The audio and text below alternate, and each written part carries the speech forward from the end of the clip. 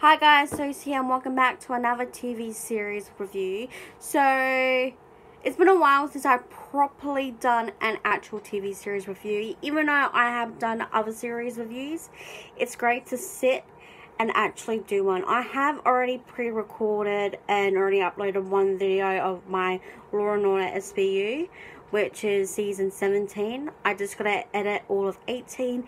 And then, with all of these other reviews like NCIS, Pretty Little Liars, the originals, the Vampire Diaries, and One Tree Hill, that I will be working on. And if you're wondering, what the hell, go to my month talk for April and also for May, and that should properly explain what I meant by that.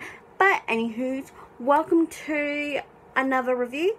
Shall we get to it? So this one is going to be Zumbo's Just Desserts. Now this particular show was actually created by Network 7, which is an Australian network here, based on Australian TV. Basically the show is about making really amazing, exquisite desserts with Zumbo, and he is the most incredible dessert maker here in Australia. And the things that this man comes up with is like mouth dropping. And when I finished this yesterday, I actually did finish this on yesterday, so it was Monday here in Australia that I did finish the series, but I just wasn't in the right headspace to be able to review this. But it was incredible. You get to meet Zumbo herself. You got to meet Rachel. Now she's an amazing, beautiful girl who's actually from London, and I am following her now. Who both are the judges. Now we also get to meet Gigi, who is also Zumbo's assistant in the kitchen. And basically whoever won this particular show, they get a 100,000 prize money. So I'm gonna go through all of the contestants just so you know who they are. So we have Wendy, we had Peter, who I thought was seriously so cool, but unfortunately he does get eliminated. We get to meet Patricia, hopefully I pronounced her name right. We get to hear of her battle, that she was very, very ill. She had to have a transplant, and now she's living her best life, which is beautiful. We get to meet Vicky, Michael, who is a bricklayer, who was pretty good, I have to admit. It was pretty good when they actually see his desserts, and he was pretty cool. We get to meet Ashley, who was actually sort of my favorite in the show, and he was so cool. Then we got to meet Amy as well, and her cooking was pretty cool. Unfortunately she did get eliminated. Irene was another one of my favorites as well, and we saw on the episode that she unfortunately got eliminated.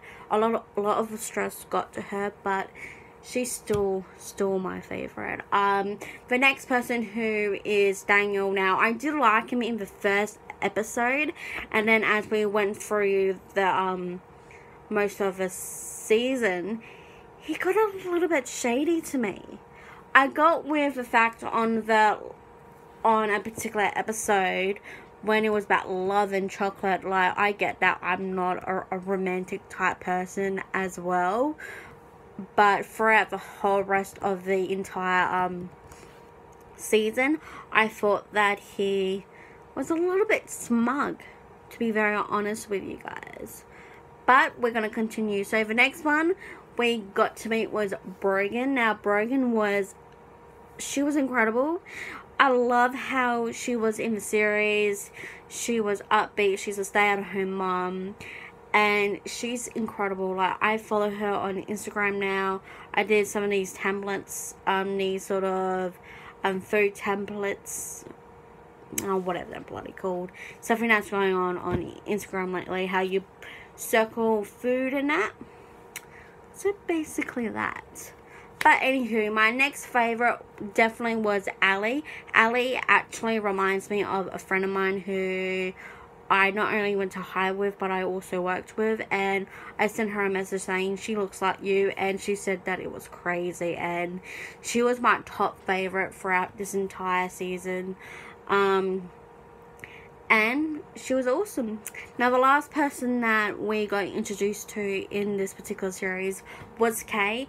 And she was a bit of a pain, I have to admit. She was a bit incredibly smug throughout the whole season, just like how Daniel sort of was in the season as well. And I didn't like her for some reason, even though I spoil it to people who have not watched it. But you know what, it doesn't matter. I'm not going to tell you all the details. But she won, and I was a little bit devastated that Ali didn't win, because I didn't really feel like Kate should have won, even though she was brought up a lot of times in her presentation, and I personally thought she should have been eliminated. But the best of the best wins, I guess. But overall, this series was incredible. I would love to see a season 2, which is incredible. I actually got to watch this on Netflix because I don't really watch normal TV anymore, and this was actually released in 2006. So I hope everyone is doing great now, who's enjoying their lives. I don't know what everyone's doing lately. I only just follow some of them. Some are still making incredible desserts, and the others we basically don't know. But overview, this is an amazing series. So in your country, if you can watch this, go have a check and watch this. It's an amazing show.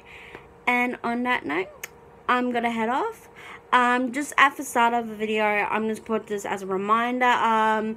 I will chuck an annotation at the end of this video to my month talk for this particular month and next month as well, explaining how my TV series reviews are going to be for the next 2 months, just so I don't have to make a video next month and I can just roll through everything. And that's all. I think I just screwed that part up, but you know what, I don't care. I ain't editing this video. But anyway, guys, all of my social media links, of course, are down below, including my website, and all the playlists series that I post on my channel, of course, are all down below. And I'll catch you all soon.